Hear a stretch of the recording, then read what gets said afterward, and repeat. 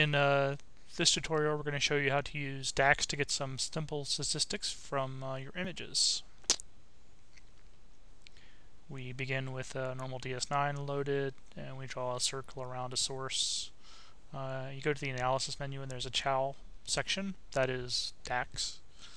There are various options here. Some scroll off the screen, that's okay. We can turn off the menu, bring it up, and go to Statistics and get the counts. And we very simply, without having to know any of the CIAO syntax, are able to get the number of counts in that region, 7,311. The nice thing about this is, well, one, you can tear that menu off as well, but then you can just kind of move that aperture around to other sources, and then with a single click, you're able to get counts in another source, and counts in another source. And you can use the centroid snap to move the region around the centroid and get the counts from the shifted region.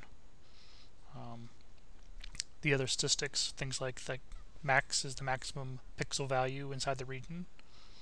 Make it a little bigger. So the maximum pixel value inside that circle is 166.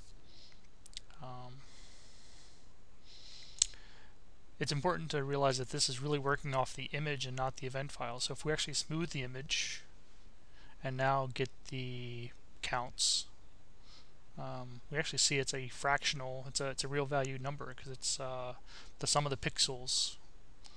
And if we go back to the non-smooth version, we see the integer value, which is the integer counts. It's that easy.